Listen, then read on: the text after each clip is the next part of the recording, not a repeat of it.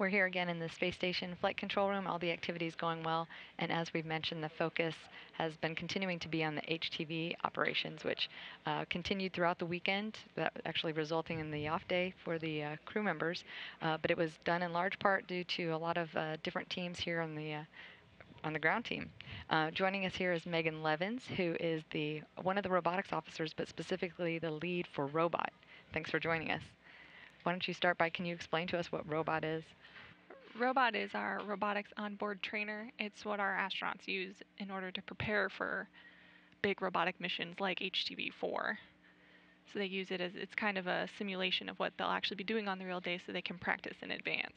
And this is a tool that they use from when they're assigned for the mission as well as on orbit? Yes, it's the same simulation they use on the ground, so they spend all their time on the ground preparing for, like, say, H2V4 or a SpaceX mission or an EVA using this same software. So when they get on board, they can use what they're very used to and familiar to them and is of a high quality nature to prepare on board. Can you tell us a little bit about the training curriculum for robot and robotics in general? How does once an individual is selected as an astronaut, is that part of their astronaut candidate training? Is there a more advanced skill or training that only occurs once they're assigned to a mission? They do a general training before they're assigned to a mission, that they get qualified to use the robotic manipulator, the Canadarm2. And then once they are assigned, they use simulations like Robot to prepare specifically for the mission that they have assigned. So our crews that are on board now used the sim to prepare for H2V4. Once they got on orbit about 2 weeks out, since it may have been a long time since they've been on the ground, they used Robot as well as the Canadarm2 to prepare, kind of refresh their skills, remind them of what's really involved with H2V4 so that they're very prepared when the time comes. And some of our viewers may have heard about DUG in the past, which is also another term that's frequently used when robotics comes up. Can you explain to us the distinction between DUG and Robot? Yes. DUG and Robot are similar. DUG is used more for situational awareness.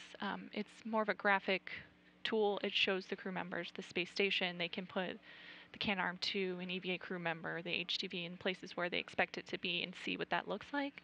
Robot is a little more in depth in that it actually simulates the entire robotics workstation.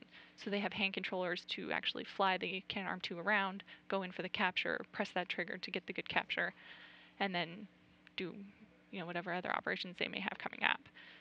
How much proficiency training does a crew member usually need to prepare for these types of dynamic activities that we just had? Well, in cases like H2V4, our nominal plan, they do about 3 robot sessions and then 2 sessions with Canadarm2 where they actually go over and grapple, or at least go over the pin of a real grapple fixture flying from the cupola workstation itself. And how long is the session? About an hour, depending on the session. We'll do anything from watching the HTV approach so they can refresh on their HTV specific telemetry, and then we'll go through and actually fly the robotic manipulator a couple times so they can get refamiliarize themselves with that operation as well. So anywhere from an hour to an hour and a half. So Robot recently underwent some upgrades. Can you talk to us a little bit about that? Yes. As you can imagine, something that's so graphic intensive like Robot, it does take a really long time for the simulation to even start, which is basically a person standing there watching a computer boot, which is not quite entertaining. Now, what we start with H2V4 is we can actually do that part of the operation from the ground. So as soon as a crew member is ready to start their operation, they can walk right up to the robot workstation, and it's all set up and ready to go for them.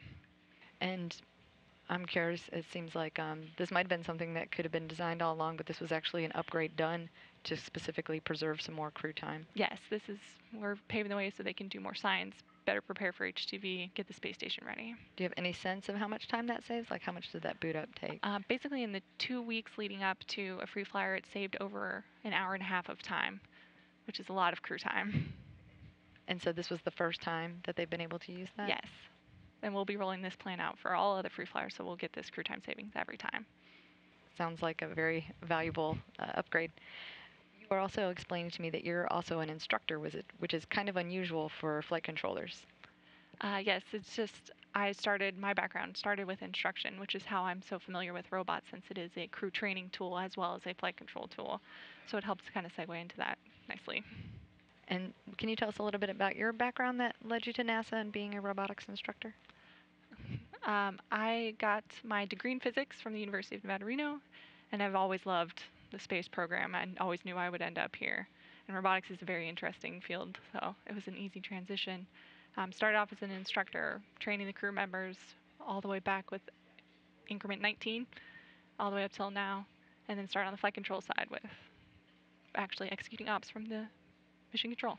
I would think having that instructor perspective would really help from as being a flight controller as well, especially interfacing with the crew or knowing how they were trained and being able to kind of relate to them for real-time ops. It does really help when the crew is involved to have a better understanding, or at least a really good understanding of how they're thinking. And especially if you've trained this particular crew, you're very familiar with their habits and what they like to do and how they operate. Each person is different, so it helps. And there's an instructor assigned to each crew? Is that how it works? Yes. I would imagine, or it seems like I've even heard a little bit, robotics is some of the more challenging training that astronauts go through. It is, and especially since it's not something you deal with every day, it has to come up periodically. It can be intense. Can you tell us a little bit about what kind of skills are required, or what are the challenging aspects of it? It's a lot of hand-eye coordination.